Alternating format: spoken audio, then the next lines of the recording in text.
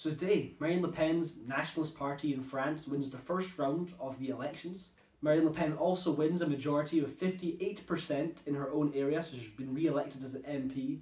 And France have had their biggest election turnout in the past 40 years, showing their true passion for this election, how they all really want to make a massive change. We've got Antifa rioting, showing the left hypocrisy yet again. We've also got the Muslims rioting, and to be fair, I understand why they're rioting. However, this is going to cause a never-ending cycle. The far left on X think that they can tell the French what to do. So that's everything I'll be covering today. Enjoy the show. So this really does show to the true scale of what the left call the rise to the far right. This is no song, this is no Ausländer Raus like in Germany. This is no poll, this is no stickers or protest. This is a real election. People want nationalism, people want to say no to globalism, people don't want the open borders. And to be honest, this shouldn't come as a shock to you, this shouldn't be surprising. Mass immigration is always going to lead. Think about it. Import the third world, become the third world. This is not supposed to be a controversial statement. That's just sort of how it is. It's just sort of the reality of things. If you import the third world, you become the third world. France has been heading in that direction. And you can be a French patriot and still admit that. You can admit that the political elite has failed your country and you have been at a rapid decline. True patriotism comes when you say, enough is enough. We're going to change it. So it was always bound to happen. It's a natural backfiring of the globalist plan. The globalists want mass immigration. Mass immigration never works. People get angry, so then people call out globalism. So it's a natural backfiring of the globalist plan. Antifa is again out there showing the hypocrisy of the left. January 6th is bad, but they can riot and loot about an election that isn't even finished yet. Fascism is bad, but they can deny the legitimate result of a democratic election. Again, it's not unexpected, when mass immigration comes to the country, people get angry.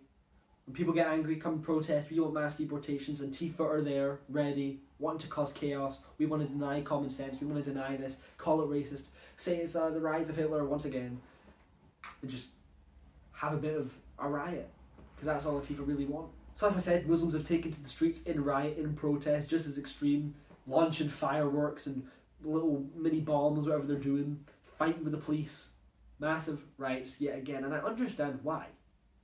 There's millions of these people in France, there's millions of Muslim foreigners in France.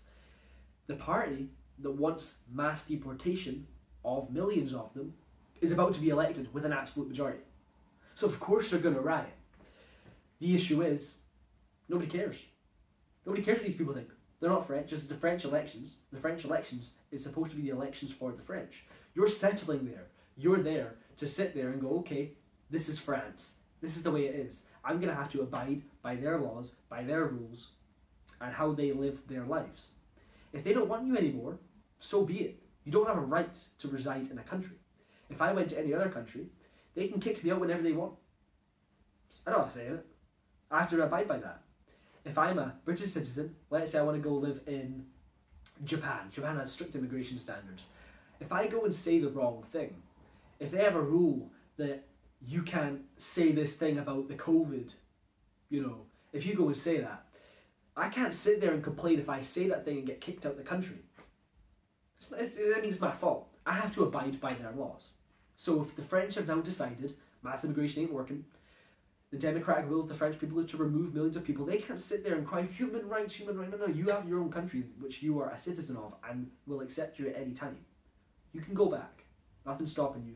Nothing's stopping you from having your human rights. You don't have a right to reside in the country. That's how it is.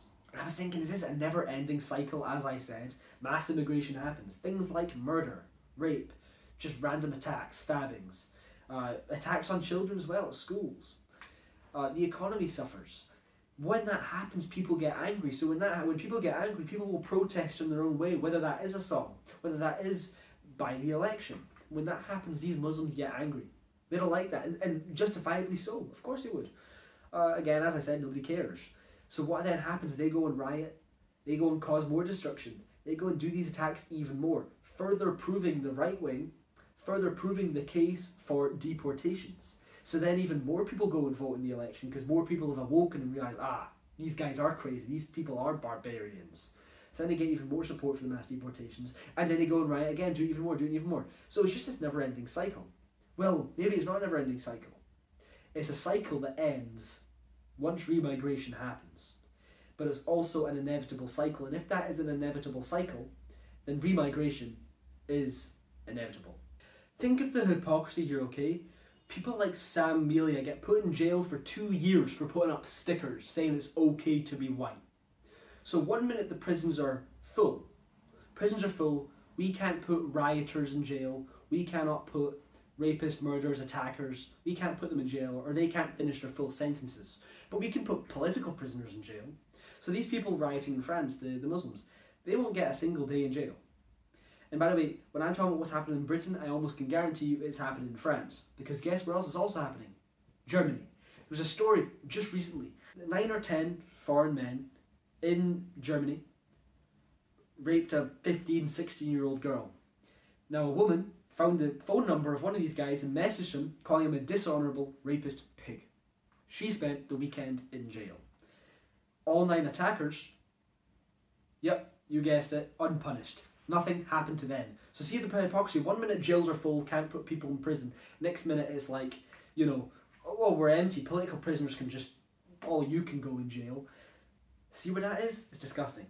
One day when I'm in power, I'll create a whole new prison for 10,000 people, and every single one of them, it will be the COVID criminals. It will be the non-governmental organisations or lobbyists who push mass immigration, and the lawyers. It will be these people, it will be these politicians who allowed this to happen. Now finally, we got people on X trying to tell the French what they can and can't do. We got someone living in America, I believe. So un-American, totally nowhere near France. I hope I'm wrong, but at this point I genuinely think that Le Pen's party will keep getting bigger until they get into power. And only then will their stupid policies backfire on its voters. And then he later claims in the replies that immigration isn't actually a problem in France. Sounds ridiculous, doesn't it? So supposedly, Le Pen is manipulating voter concerns about immigration to get into power. But then at the same time, immigration is not really a problem. So essentially half of the French are stupid, and are absolute idiots who don't have any idea what's happening in their country. But this guy in America really knows what's up. Look, I don't know what's going on in France, I don't know absolutely everything, neither does this guy.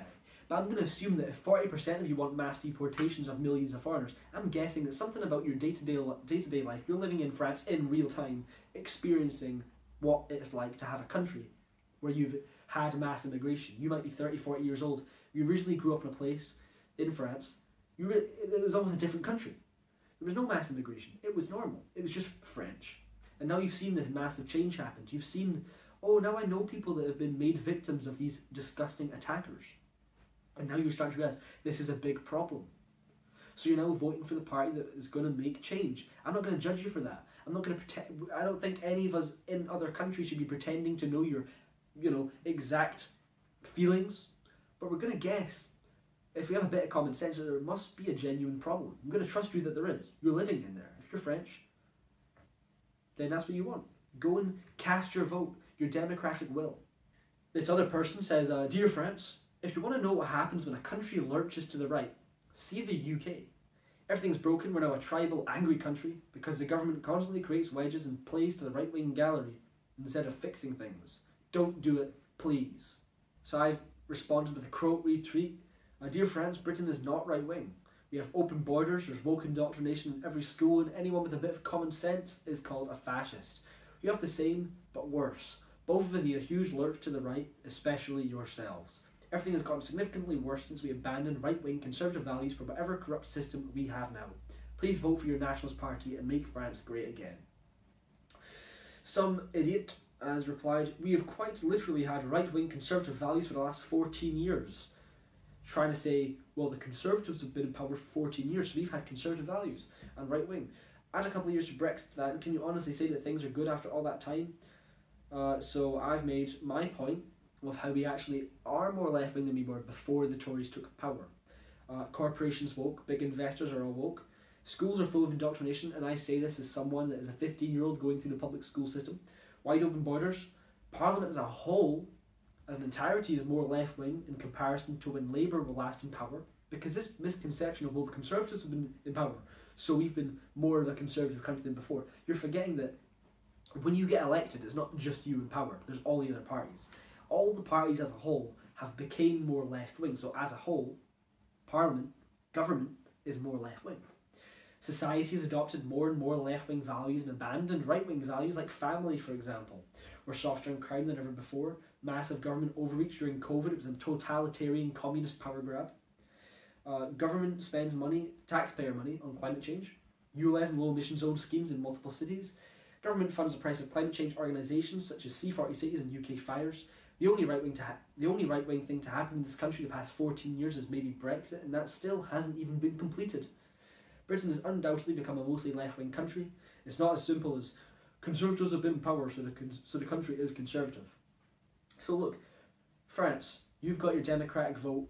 You're going to vote for the country that has the mass deportations, and you're going to get what you want. I hope you get what you want. I wish you luck with the mass deportations. I wish you luck with everything that you seek to get. I hope you make France great again.